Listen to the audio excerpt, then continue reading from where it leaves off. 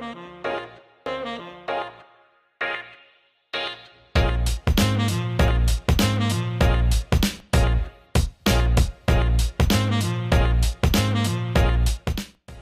everyone, my name is NT Mahlangu. I'm a mathematics lecturer at Nkangala TVET College in Mpumalanga. Today our lesson will be based on exponents. I decided to do exponents because after marking the first assignment of my students, I realized that most of them, they struggle to apply the exponential laws. And this content is very important because when they reach level 3 and level 4, they'll be dealing with calculus. And in calculus, you won't make it if you do not know the exponential laws. Right. Let me start by explaining the importance of exponents. Exponents are important because then they enable a person to shorten very big numbers and very small numbers. For instance, the number 32 can also be written as 2 multiplied by 2 multiplied by 2 multiplied by 2 and another 2. So now this number is big at the moment. So it can be written, or it can be shortened, and it can be written in exponential form, which is 2 to the exponent 5. Before we can be able to simplify the exponential expressions, we need to know the exponential laws. So we are going to quickly recap on the exponential laws that we are going to apply when we solve our expressions. And in another section, in chapter 2, you are going to solve equations which are based on exponents or exponential equations. Hence, you must know the exponential laws. Laws of exponents. I'm going to write all my laws that side. Before I explain them, you need to know all the names of the parts of a term. Right here, I have written one term of an expression. This is one term. We have negative 3x squared. Remember, terms are separated by either an addition or a subtraction sign. So here, between your 3 and your x, there is no addition or subtraction sign. Hence, this is one term. So, negative 3 represents the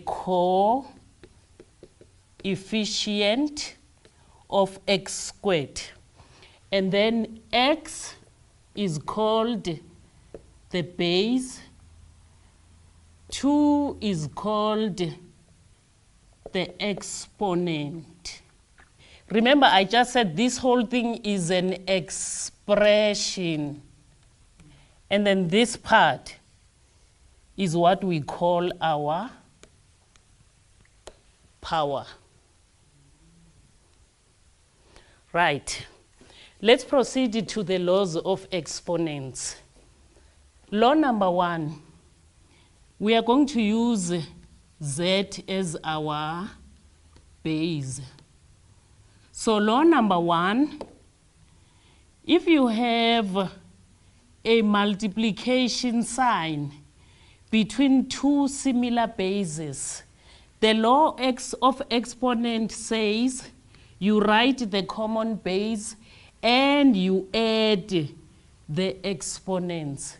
Remember, if an exponent is not written, it simply means that there is a 1. So our answer here will be z to the exponent 3. And then we proceed to the second law. I'm going to use z exponent 4 divided by z exponent 7. We are still having similar bases, but the difference now is that we have a division sign between our similar bases. The law says If you have a division sign between similar bases, you subtract the exponents. You must be careful now. You are not going to say because 7 is greater than 4, hence I must subtract 4 from 7. That is not how we do it. The one that appears first, you are going to write it as your first exponent, then you subtract from it the second or the exponent that follows after. And then here we'll be left with z to the exponent -3. If you subtract a bigger number from a smaller number, you get a negative sign as your answer. And then another law. I'm going to explain the next law. Another law, you must be able to change from a negative sign to a positive sign. If your exponent is a negative, maybe in a question paper, they might say, simplify the following expression. Leave your answers with positive exponents. You must be able to change from a negative exponent to a positive exponent. So if you want to change from a negative exponent, you apply a fraction. You change the whole thing. You write it in fraction form. Your numerator is always 1. You always use numerator 1, and then you write your base with a positive exponent now. So far here, I have explained 3 laws. Then we proceed to the next law. Let's say we have z to the power 2 inside the bracket, and then outside the bracket we have exponent 3. With this one, the one that lies inside the bracket, we have the base and the exponent. But outside the bracket, we do not have the base. So to simplify this one, we are not going to apply law number 1. What you do is, you write the base that is there, and then you multiply the exponent that lies outside the bracket by the exponent that is inside the bracket. Hence, we are going to have 2 multiplied by 3. And then we'll have z to the exponent 6. This is how we simplify this one. And then I'm going to give you more examples on law number 4. I'll write this one as law number 4a. Say maybe inside the bracket, I have z exponent 5 and m exponent 6. Outside the bracket, I have exponent 3. What does this mean? It means that all the exponents which lies inside the bracket, they must be affected by the exponent which is outside. It's going to be z exponent 5 multiplied by exponent 3 and m exponent 6 multiplied by exponent 3. Our final answer will be z exponent 15, m exponent 18.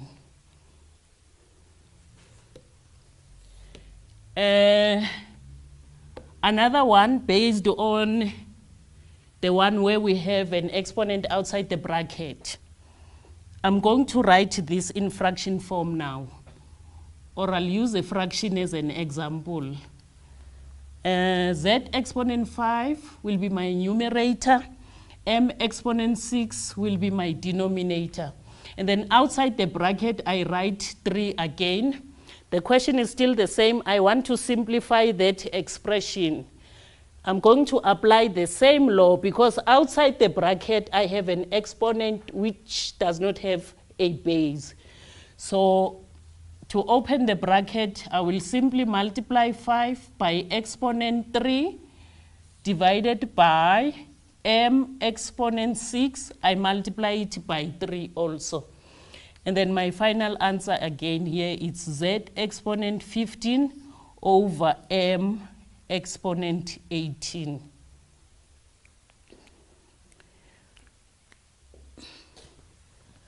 Let's take one more example based on law number 4.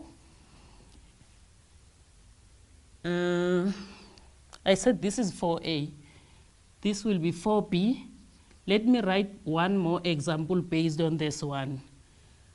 Let's say I have z exponent 8 over m exponent 3, all multiplied by exponent 2, exponent negative 2, sorry.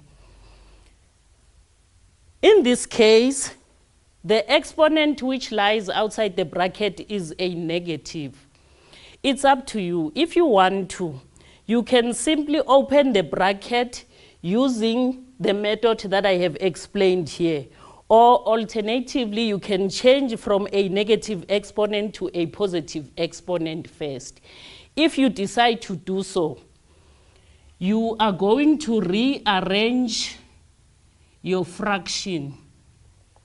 Remember, I said if we decide to change to a positive exponent, our fraction now, the status of the fraction will change.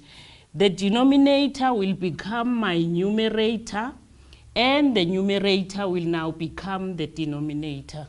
And then from this step, you can open the bracket. You simply multiply the outside exponent by the inside exponents.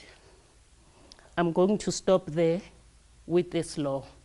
And then I proceed to the next law. I'm going to write it as law number 5. Z to the exponent 0. Z to the exponent 0, you don't have to crack your head. Any number to the exponent 0 is 1. Even if you can have 1000 to the exponent 0, you simply write 1 as your answer. Let's proceed. Another law. You must be able to change from, let's say I have 6 here, cube root of z to the exponent 6. You must be able to change from root form to exponential form in order for you to be able to simplify expressions. How do we do that? What lies inside the root sign? I write it inside the bracket, and then outside the bracket, I'm changing from a root sign to exponential. So this will be now z exponent 6, and then outside the bracket, I'm going to have 1 over 3. And then from this stage, you can apply law number 4, which is to multiply the two exponents. So it will be z6 multiplied by 1 over 3. And then it's z6 divided by 3. It gives us z exponent 2. That is our answer. Right. I think I have covered all the exponential laws for level 2. Now I want us to take examples to see how exactly do we apply the exponential laws which I have just explained.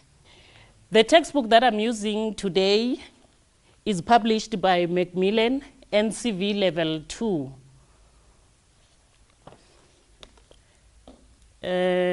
We are on page 26.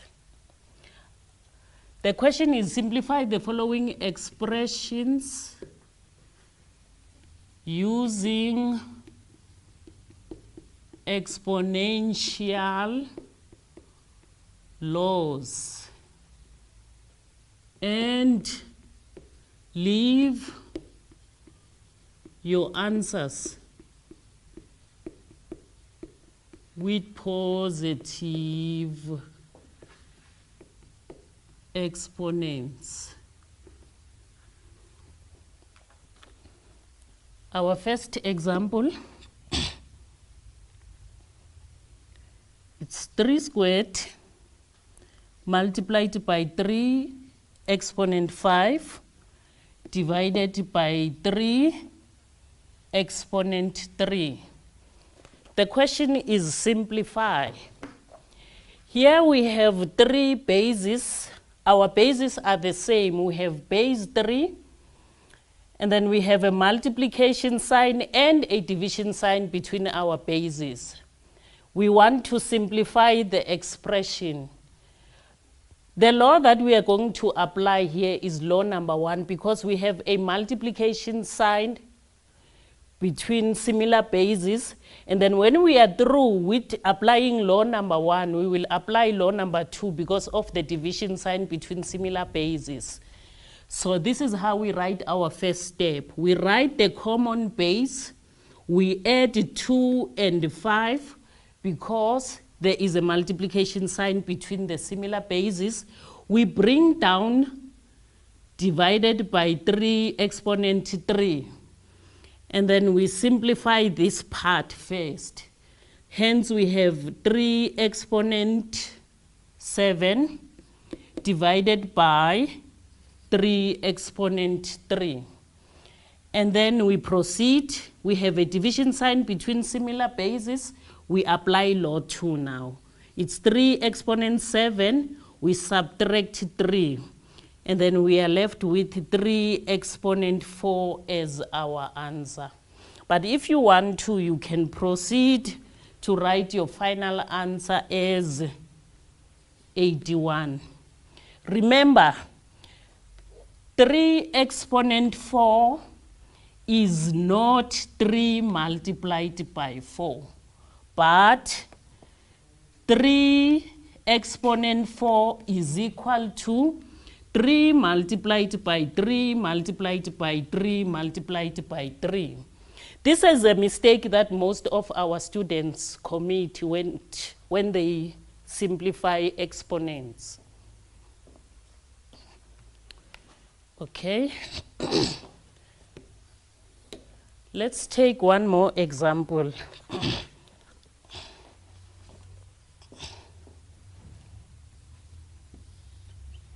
8x squared y divided by 12x y squared. This is example number 2. The question is still the same. Simplify using exponential laws. Right. We check our numbers first. In our numerator we have 8, and in the denominator we have 12. If you want to, you can factorize 8 in order for us to have similar bases. 8 can be written as 2 multiplied by 4 exponent 1. 2 also has exponent 1, but you don't have to write exponent 1. And then we also have x squared y over, to factorize 12, we can write it as 3 multiplied by 4 xy squared. Right. Let's proceed. We check if we have similar bases after we have factorized our coefficients. There are different methods that you can use.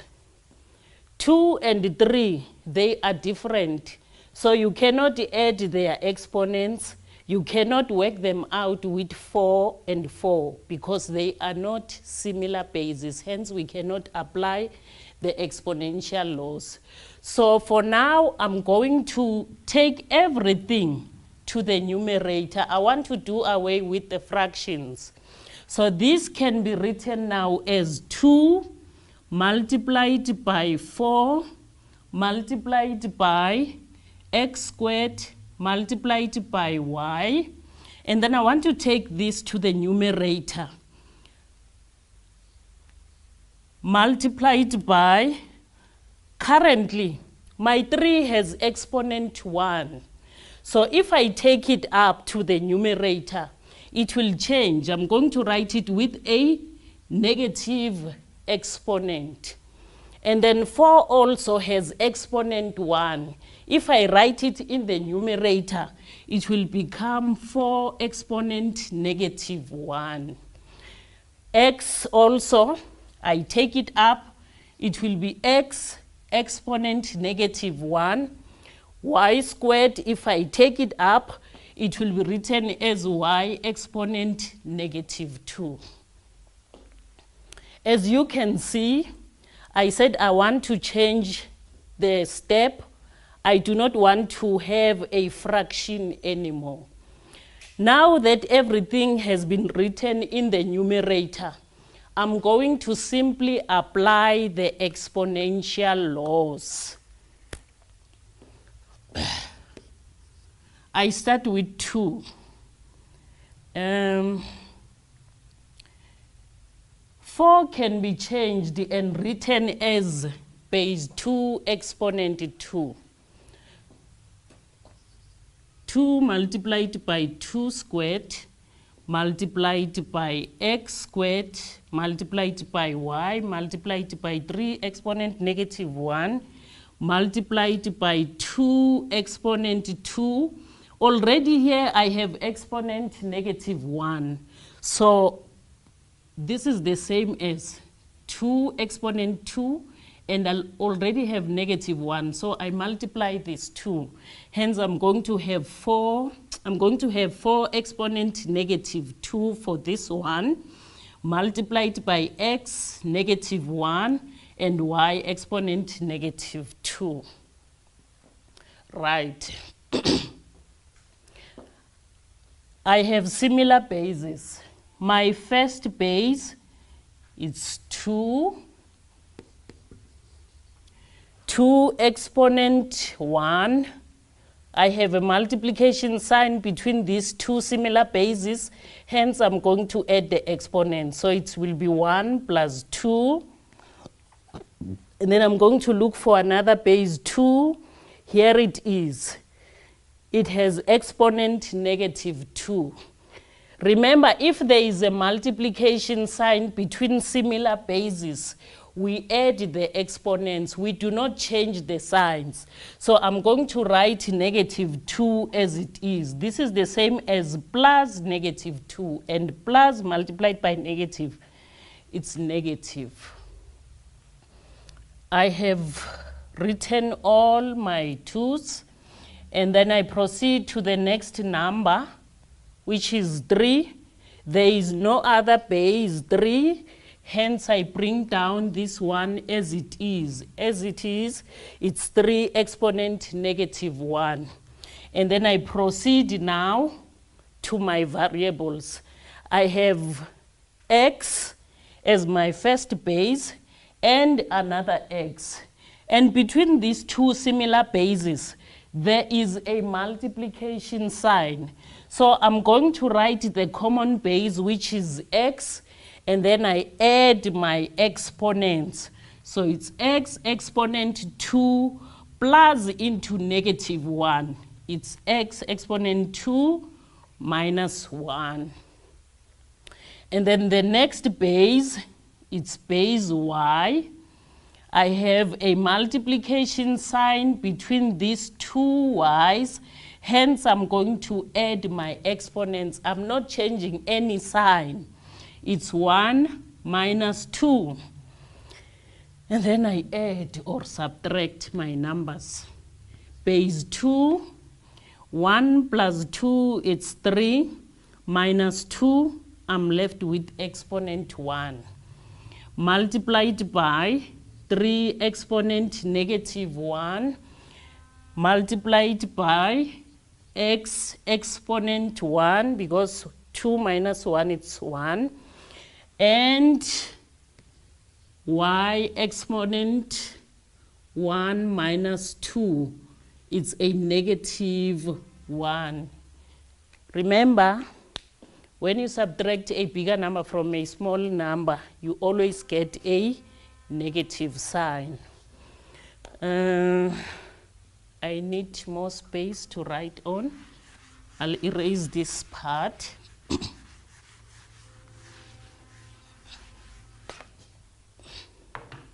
This is the step that we are having currently. We are left with 2 multiplied by 3 exponent negative 1, x and y exponent negative 1. Remember, the instruction here stated clearly that we must leave our answers with positive exponents. So we cannot say we are done. We need to change exponent -1 and exponent 1 to positive exponents. Hence, my next step will be 2 multiplied by, I'm going to change exponent -1 there, where the base is 3. Remember, I said if you want to do that, you introduce a fraction with the numerator 1, your base becomes the denominator with a positive exponent now. This is the exponent that we have changed. Remember, here it was a -1. This side we have written it with a positive sign because we have introduced a fraction. That is how you change from a negative exponent to a positive exponent. It's law number, I have explained it here somewhere. Which one is it? It's here. I have explained it and I wrote it as law number 3. Let's proceed. Multiplied by, we have x exponent +1, so we write it as x exponent +1, or you don't have to indicate the exponent if it is 1. And multiplied by, our exponent here is a negative. We must change it to a positive exponent.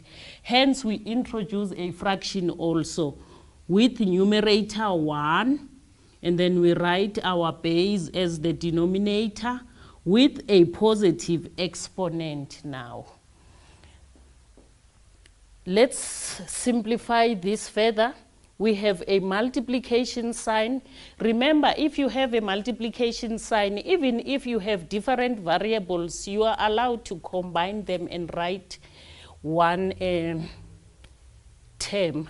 So I'm going to multiply now. 2 times 1 times x times 1, it gives us positive 2x. And then I'm going to multiply in the denominator now. 1 times 3 times 1 times 1, it gives us 3y. This is the final answer. We have simplified the expression using the exponential laws.